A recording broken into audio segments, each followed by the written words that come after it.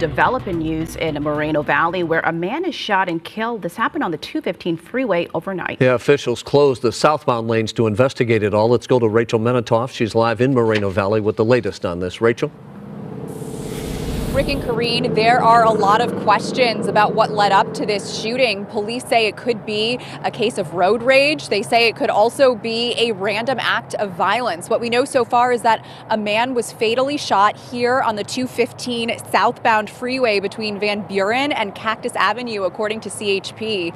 When police arrived on scene, they found a car in the center divider, and the driver was suffering from multiple gunshot wounds. This was around 10:30 last night. Multiple shell casings were found near the scene, but no description of a suspect or a suspect vehicle is available right now. The southbound side of the freeway remained shut down for much of the day today during the investigation, and police are trying to determine whether this started as a car accident on the freeway itself or whether it started off the freeway and continued onto the 215. They do not know at this point.